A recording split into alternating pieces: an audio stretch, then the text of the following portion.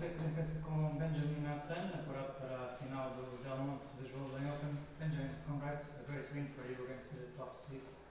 Your first thoughts about this win, please? Again, sorry, the last one. First thoughts about this win, please? Unbelievable. I played really good match today. I think the best in Portugal right now, because I played 3 times in Portugal and I didn't play like this today. But I also needed to play like this to beat him. I knew that from the beginning. I have to play aggressive, not to play too much rallies with him because he's dominating with his forehand, lefty forehand. So my tactics went good and I was able to play like this. Yeah, and I'm really happy to play and to be in the final. Were you surprised with the match, with his performance? You seemed more fit than him for the match. Yes, physically I'm very fit. I just played 2 sets all the time, I think. Maybe in Braga I played 2, 3 setters in the beginning, but physically I'm feeling well, I have no problems. So I'm ready to go for tomorrow. And yesterday you won against Oriol, last week, so you got some revenge, like you said, in the flash interview on court. How important was it for you in terms of confidence? It was more mentally matched for me yesterday, but for him I think also was tough conditions for us both. But we had a good match, a tough match. Tiebreak I played really good, same as today, so that was really good for me. And then the second set was really tight. We broke each other 4 times, or like 2 times each. So we had 4 breaks in the second set directly. This could go any direction. It could be 4-0 for him, it could be 4-0 for me. So it was really tough. But I'm happy I fought. I was maybe physically a little bit better than Roca yesterday. But yeah, he played unbelievable tournament, and he can go home now. And it was quite hot today, maybe a bit more similar to what you felt in Braga. How do you feel on court in these conditions today? I feel much better here because it's a bit faster than in Braga. And Braga was really slow, so I had to run more and couldn't play that aggressive. Here it's really fast. I like it. Not windy. I'm used to it in Oeiras. It's really windy and you cannot play. But here it's perfect, really. Weather is always good, no rain, nothing, and it's fast, so I like it.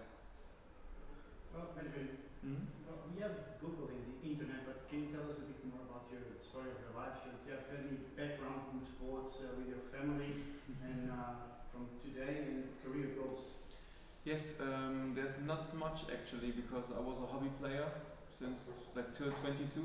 I didn't play much in my juniors. To tennis I came through my father. My father was also playing tennis, Davis Cup for Lebanon, and he's still a coach. Yes, until I think till 10, till 12 I was trying to become professional in that way, and then I lost my interest. I don't know why, but I lost interest. I focused on school a little bit and started to study in Germany, university. And then with 22 it came. 22, I mean before with 18, 19 I played some futures, but not a lot, like 5, 6 per year in Germany. And then with 22 we had the first challenger in Koblenz, my hometown in Germany. And I got the wild card there and I played a really good match against Gabashvili. I lost in 3 sets, but was really good without practice. So then that was the moment where I said, okay, now maybe I try, because if he's 200 or he was top 100 for a long time and without practice I can keep up with him. Yeah, why not try to become professional, practice, and let's see where I'm going.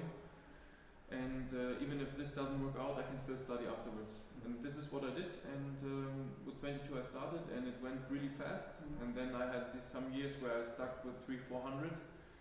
And yeah, this year is the first time I'm under 200, so I'm really happy. Did you finish your studies? Any degree? No. I had 3 or 4 semesters. Which Trying to become a teacher. Become a teacher? Teacher, yes. English and sport in the university. Yeah. Teacher of English? No, teacher of English and sport. You have to do 2 subjects in Germany. Okay. Yeah. I don't know how it's here. I don't know. Do you like to teach? I could imagine. Yeah. I could imagine. Nowadays, I don't know. I try to play more. But after, maybe. But do you have anyone in your family that is a teacher? No. Your father, the coach? No, coach. Yeah. I can always go coach if I want after my career. But yeah, I still don't know. I haven't thought. You never thought to go to the United States, to the university, to college? Again? You never thought to go to the United States to college? I thought about it, But then I had some good friends who went to college before me in the States, and they came back fat and not playing good tennis. And Too much fat. they were drinking and partying, and I said, okay, no, if I go there, I won't do like that. Well, but do you have any career goals in terms of professional tennis? Yes. What is your dream? Top 100 would be my dream. I mean, I had goals for the year. The goal was to be top 250 and to play a Grand Slam quali. Mm-hmm. Didn't work out, but now I'm safe for Australian, so that's one goal. And now, of course, I'm trying to go as far as I can, so top 100. Okay. Yeah, I was going to ask you about that. How special is it for you to make the cut for Melbourne? For Melbourne, really nice. I enjoy it. I wish, like, I was close to US Open also, but I'm really happy that it's Australian. The only thing I'm not happy about is the flight. I hate flying so much. And 22 hours is tough for me, but I'm happy. I'm really happy. While we are the second final of the season, how does it feel? Good. One on hard court, one on clay. I never know where I'm playing better, hard court or clay, but the results show I play good on both. I'm really happy now, but I want to win also. I have 6 semi-finals, 2 finals. I want to win also one challenger. Would be nice. I think you played once against Colby this year. Yeah. How are you feeling against Hassan? Flavio is a good friend. We played together in Germany in the club matches, the first Bundesliga. We played 2 times against each other. One time he won, one time I won. So it's going to be close, maybe emotional, I don't know. But we know each other good. We know what to expect. We know, I think, our tactics. So it's going to be interesting, I think. Congrats. Thank you. On the win. Sorry if I'm missing one of those replies that you had, but it seems like one of those days when everything went well for you, drop shots and passing shots and so on. It's one of the best wins of your career. I think the third top 100 win.